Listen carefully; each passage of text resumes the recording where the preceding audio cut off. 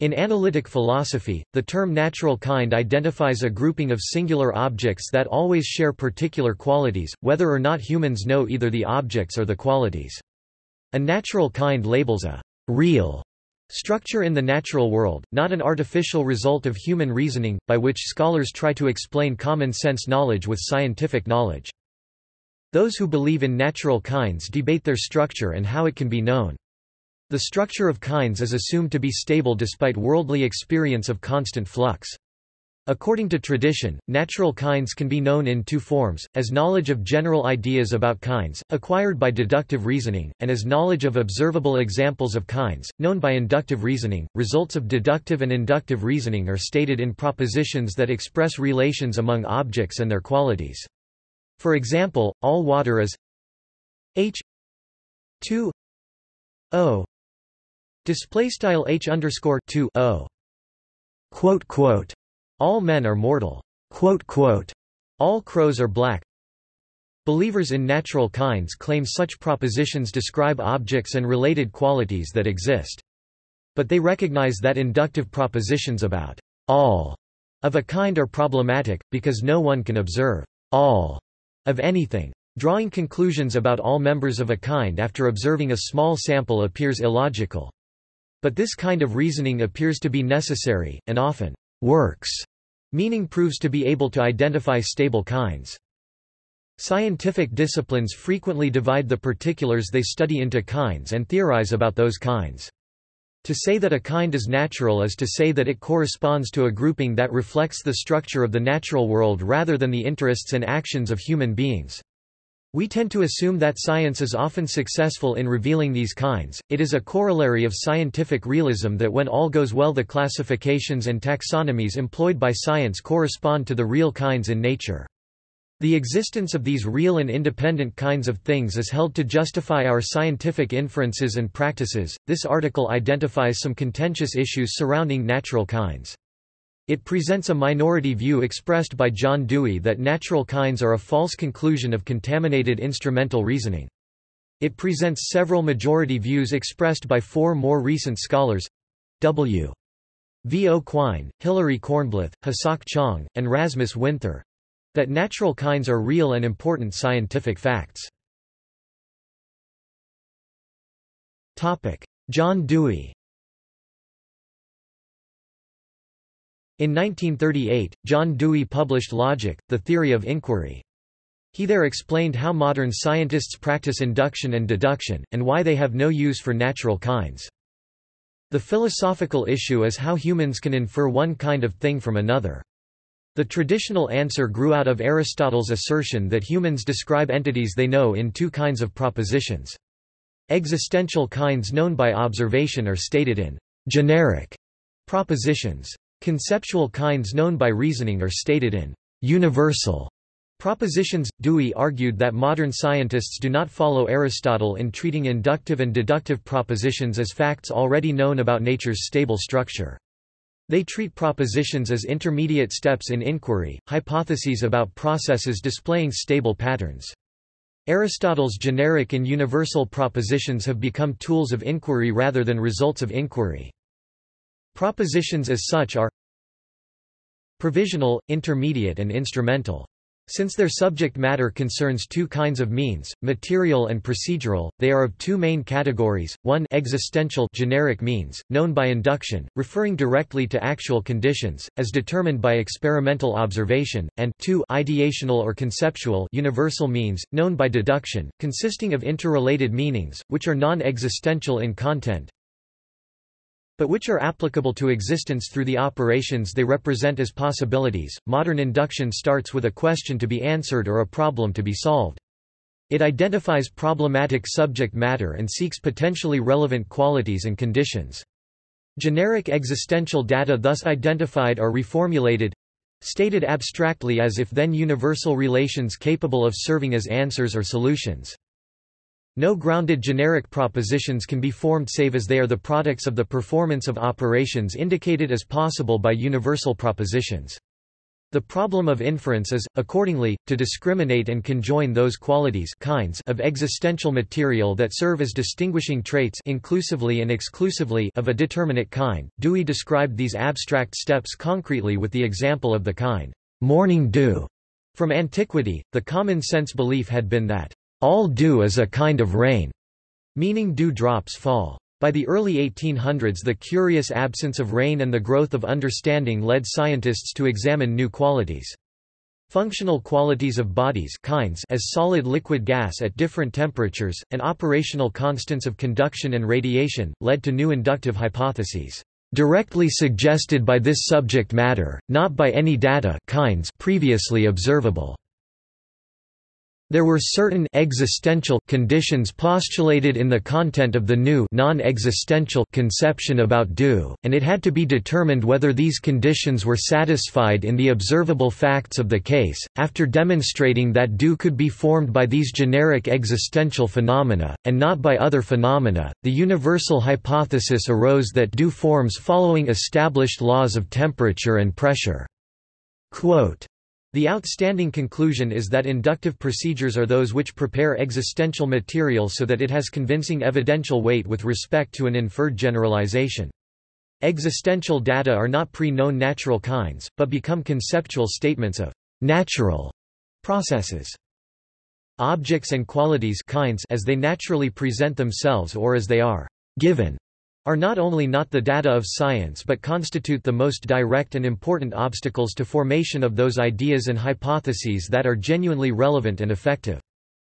We are brought to the conclusion that it is modes of active response which are the ground of generality of logical form, not the existential immediate qualities of that which is responded to. Dewey concluded that nature is not a collection of natural kinds, but rather of reliable processes discoverable by competent induction and deduction.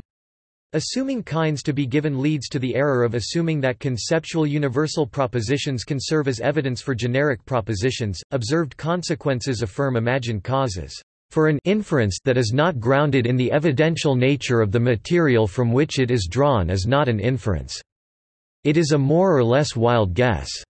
Modern induction is not a guess about natural kinds, but a means to create instrumental understanding. Willard Van Orman Quine. In 1969, Willard Van Orman Quine brought the term, "natural kind," into contemporary analytic philosophy with an essay bearing that title. His opening paragraph laid out his approach in 3 parts. First, it questioned the logical and scientific legitimacy of reasoning inductively from a few samples to all members of a kind. What tends to confirm an induction? Second, it assumed that colors are inductively identified natural kinds, despite some logical puzzles that can be solved, non-black ravens and green-blue emeralds. Finally, it suggested that human psychological structure can explain the illogical success of induction. An innate flair that we have for natural kinds, Quine believed the ancient method of induction can identify kinds. It groups experiences into kinds by recognizing qualities shared by observed similar objects. Each observed black raven tends to confirm the law universal proposition that all ravens are black. Observing shared generic traits warrants the inductive universal prediction that future experience will confirm the sharing. And every reasonable universal expectation depends on resemblance of generic circumstances, together with our tendency to expect similar causes to have similar effects. The notion of a kind and the notion of similarity or resemblance seem to be variants or adaptations of a single universal notion. Similarity is immediately definable in terms of kind, for things are similar when they are two of a kind. Quine interpreted humanity's innate flair for natural kinds as intuitive recognition of criteria for judging degrees of similarity among objects. These criteria work instrumentally when applied inductively. Why does our innate subjective spacing grouping of existential qualities accord so well with the functionally relevant universal groupings in nature as to make our inductions tend to come out right? He admitted that generalizing after observing a few similarities is scientifically and logically unjustified. The number and degrees of similarities and differences humans experience are infinite. But the method is justified by its instrumental success in revealing natural kinds. The problem of induction is how humans should stand better than random or coin-tossing chances of coming out right when we predict by inductions which are based on our innate, scientifically and justified similarity standards. A standard of similarity is in some sense innate. This point is not against empiricism, it is a commonplace of behavioral psychology. A response to a red circle, if it is rewarded, will be elicited by a pink ellipse more readily than by a blue triangle. The red circle resembles the pink ellipse more than the blue triangle. Without some such prior spacing of qualities, we could never acquire a classification habit. All stimuli would be equally alike and equally different. Quine credited human ability to recognize colors as natural kinds to their evolutionary role in human survival, distinguishing safe from poisonous kinds of food. He recognized that modern science often judges color similarities to be superficial, but denied that replacing obvious similarities by abstract universal similarities makes natural kinds any less permanent and important. The human brain's capacity to recognize abstract kinds joins the brain's capacity to recognize existential similarities. Credit is due to man's inveterate ingenuity, or human sapience, for having worked around the blinding dazzle of color vision and found the more significant regularities elsewhere. Evidently natural selection has dealt with the conflict between visible and invisible similarities by endowing man doubly, with both a color-slanted quality space and the ingenuity to rise above it. He has risen above it by developing modified systems of kinds, hence modified similarity standards for scientific purposes. By the inductive trial and error process of theorizing he has regrouped things into new kinds which prove to lend themselves to many inductions better than the old. A man's judgments of similarity do and should depend on his theory, universal propositions, on his beliefs, but similarity itself, what the man's judgments purport to be judgments of, is an objective relation in the world. It belongs in the generic subject matter not of our universal theory about the world, but of our universal theory of the generic world itself. Such would be the acceptable and reputable sort of similarity concept, if it could be defined. Quine argued that the success of innate and learned criteria for judging degrees of similarity, applied inductively to small samples of kinds, constitutes evidence of the existence of natural kinds. Observed consequences affirm imagined causes. His reasoning continues to provoke philosophical debates. Hilary Kornbluth. In 1993 Hilary Kornbluth published a review of debates about natural kinds since Quine had launched that epistemological project a quarter-century earlier. He evaluated Quine's picture of natural knowledge as natural kinds, along with subsequent refinements. Quine's original assumption that discovering knowledge of mind-independent reality depends on inductive reasoning, despite its being illogical, continued to be acceptable. His further assumption that success of inductive reasoning confirms both the existence of natural kinds and the legitimacy of the method also continued unquestioned, by Kornbluth himself and scholars at large. I argue that natural kinds make inductive knowledge of the world possible because the clustering of properties characteristic of natural kinds makes inferences from the presence of some of these properties to the presence of others reliable. Were it not for the existence of natural kinds and the causal structure they require, any attempt to infer the existence of some properties from the presence of others would be no more than quixotic. Reliable inductive inference would be impossible. The generic causal structure of the world as exhibited in universal natural kinds thus provides the natural ground of inductive inference. Quine's assumption of an innate human psychological process, standard of similarity, subjective spacing of qualities, also remained unquestioned. Kornbluth provided new labels for the necessary cognitive qualities: native processes of belief acquisition, the structure of human conceptual representation, native inferential processes, reasonably accurate detectors of covariation. To my mind, the primary case to be made for the view that our universal psychological processes dovetail with the generic causal structure of the world comes from the success of science. Kornbluth denied that this logic makes human classifications the same as mind-independent classifications. The categories of modern science, of course, are not innate, but he offered no explanation of how the two can be distinguished.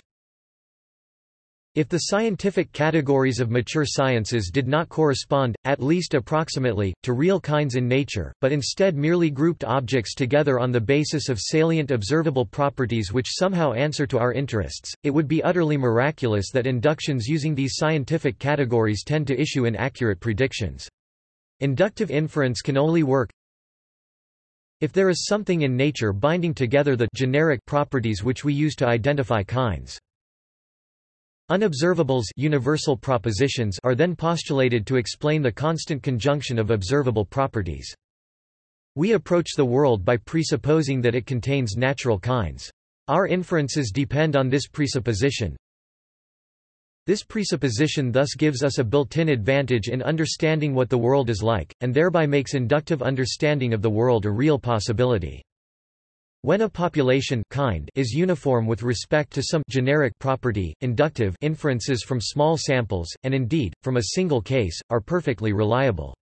If I note that a generic sample of universal copper conducts electricity and straightaway conclude that all copper conducts electricity, then I will do just as well as someone checking a very large number of copper samples for their conductivity. Kornbluth didn't explain how tedious modern induction accurately attributes a generic quality to all of some universal kind.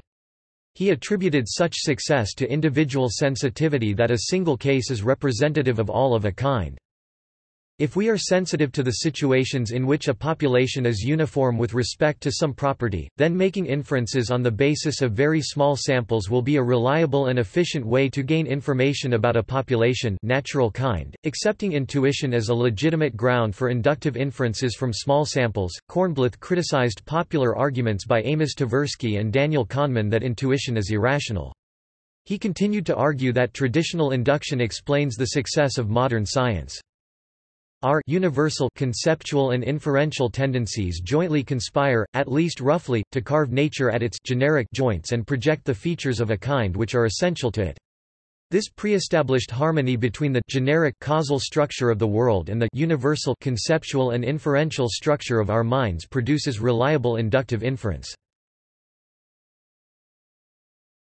Hossak-Chang and Rasmus Gronfeldt-Winther. Hossak-Chang and Rasmus Winther contributed essays to a collection entitled Natural Kinds and Classification in Scientific Practice, published in 2016. The editor of the collection, Catherine Kendig, envisioned a new sense of natural kinds, different from traditional classifications of objects according to their essences, laws, sameness relations, fundamental properties, and how these map out the ontological space of the world. She collected original works examining results of discipline-specific classifications of kinds. The empirical use of natural kinds and what I dub activities of natural kinding and natural kinding practices. Her natural kinds include scientific disciplines themselves, each with its own methods of inquiry and resulting natural knowledge. Chang's contribution displayed Kendig's natural kinding activities, or practice turn, by reporting classifications in the discipline of chemistry—a field renowned for examples of timeless natural kinds. All water is H2O. All gold has atomic number 79.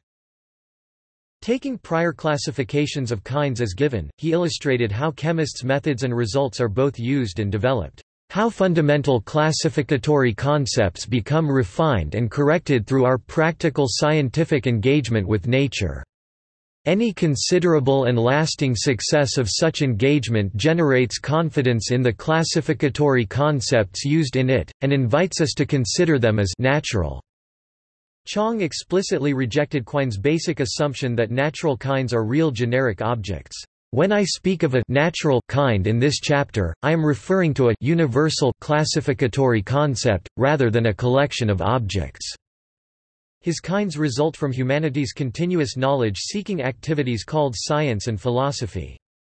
Putting these notions more unambiguously in terms of concepts rather than objects, I maintain, if we hit upon some stable and effective classificatory concepts in our inquiry, we should cherish them. Calling them natural kinds would be one clear way of doing so, but without presuming that we have thereby found some eternal essences. Treating human classifications as natural kinds means endorsing both the practices and findings of modern scholars, without considering possible flaws in either practices or findings. Observed consequences affirm imagined causes. Chang used the example of phlogiston to explain modern practice in chemistry.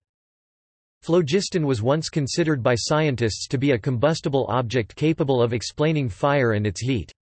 Phlogiston was combustible because it contained heat in latent form. All fire is liberated phlogiston. But when subjected to newly understood processes such as oxidization and calcination, the kind phlogiston failed to perform as intellectually required. New properties of combustion led to denial of the existence of phlogiston. Chang did not describe the inductive and deductive methods that led chemists to dismiss phlogiston. But he argued that those methods could just as well have been successfully applied to imaginary phlogiston as to oxidization and calcination that displaced it. I think phlogiston should have been regarded as a natural kind as much as anything else. Chang claimed his examples of classification practices in chemistry confirmed the fallacy of the traditional assumption that natural kinds exist as mind-independent reality. He attributed this belief more to imagining supernatural intervention in the world, than to illogical induction. He did not consider the popular belief that innate psychological capacities enable traditional induction to work. Quotation: Much natural kind talk has been driven by an intuitive metaphysical essentialism that concerns itself with an objective generic order of nature whose universal knowledge could, ironically, only be obtained by a supernatural being. Let us renounce such an unnatural notion of natural kinds. Instead, natural kinds should be conceived as something we humans may succeed in inventing and improving through scientific practice. Rasmus Winther's contribution to natural kinds and classification in scientific practice gave new meaning to natural objects and qualities in the discipline of Geographic Information Science (GIS). This interdiscipline engages in discovering patterns in and displaying spatial kinds of data, using methods that make its results unique natural kinds. Quotation: Collecting and collating geographical data, building geographical databases, and engaging in spatial analysis, visualization, and map-making all require organizing, topologizing, and classifying geographic space, objects, relations, and processes.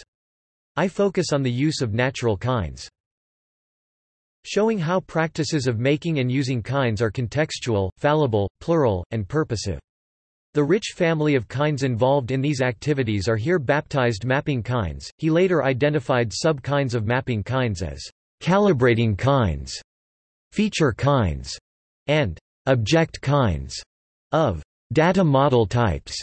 Winther identified inferential processes of abstraction and generalization as methods used by GIS, and explained how they are used to generate digital maps.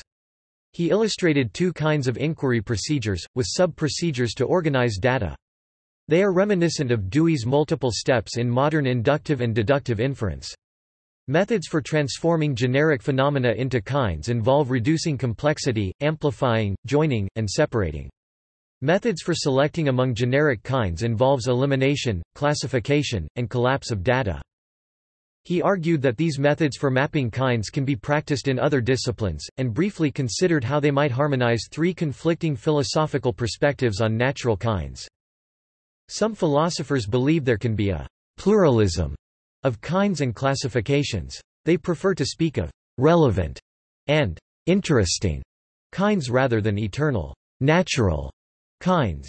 They may be called social constructivists whose kinds are human products. Chang's conclusions that natural kinds are human-created and instrumentally useful would appear to put him in this group. Other philosophers, including Quine, examine the role of kinds in scientific inference. Winther does not examine Quine's commitment to traditional induction drawing conclusions from small samples of similar objects, but accepts Quine's willingness to call human-identified kinds that work natural. Quotation: Quine holds that kinds are functionally relevant groupings in nature, whose recognition permits our inductions to tend to come out right. That is, kinds ground fallible inductive inferences and predictions, so essential to scientific projects including those of GIS and cartography. Finally, Winther identified a philosophical perspective seeking to reconstruct rather than reject belief in natural kinds. He placed Dewey in this group, although continuing to ignore incompatible views of how induction identifies generic and universal kinds. Quotation: Dewey resisted the standard view of natural kinds, inherited from the Greeks. Instead, Dewey presents an analysis of kinds and classes and universals as fallible and context-specific hypotheses permitting us to address problematic situations effectively. Winther concludes that classifying practices used in geographic information science is able to harmonize these conflicting philosophical perspectives on natural kinds. Quotation: GIS and cartography suggest that kinds are simultaneously discovered as pre-existing structures and constructed as human classifications. Geographic features, processes, and objects are of course real. Yet we must structure them in our data models and, subsequently, select and transform them in our maps. Realism and social constructivism are hence not exclusive in this field, given the centuries of disagreement about the existential and logical reality of natural kinds, and the incoherent collection of untested common-sense propositions and tested scientific propositions on which beliefs rest. The optimistic eclecticism found in contributions to natural kinds and classifications practice is unlikely to find universal acceptance.